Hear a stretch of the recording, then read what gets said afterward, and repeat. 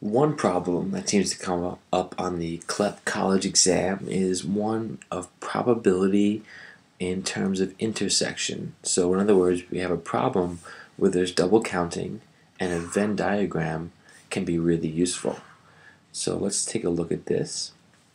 So in this problem, there are 40 students in a room.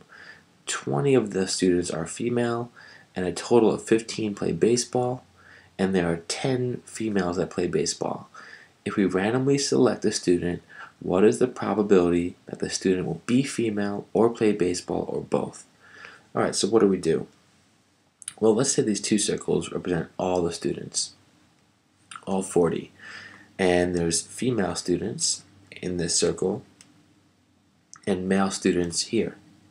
We know that 20 of the students are female and that 10 females play baseball.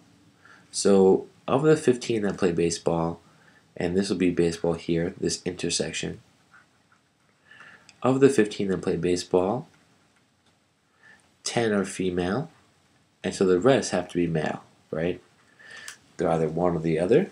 So that's the 15 students playing baseball. Well, now how many students are left as female but don't play baseball? Well, there's still 10 more, right? Because there were 20 females altogether. And there are how many males left over? Well, we already selected 5 males that play baseball, and 20 of the students are female. So that means there are 15 males in the room who are male but don't play baseball. So what's our probability here? Well, we're looking for the probability that a student will be female. That means one of these 10 right here in this part of the female circle, or play baseball, that's all the students here, or both.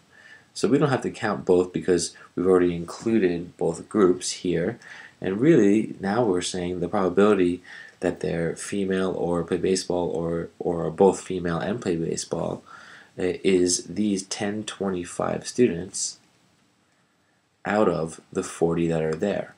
And if we reduce this, right, we get 5 over 8, and that would be our probability here. And we could set up a complicated equation, or fairly complicated equation to solve this with the intersections of A and B and some kind of probability set up here. But I'm not even going to bother doing that because the Venn diagram makes this problem a very visual and easy problem to solve.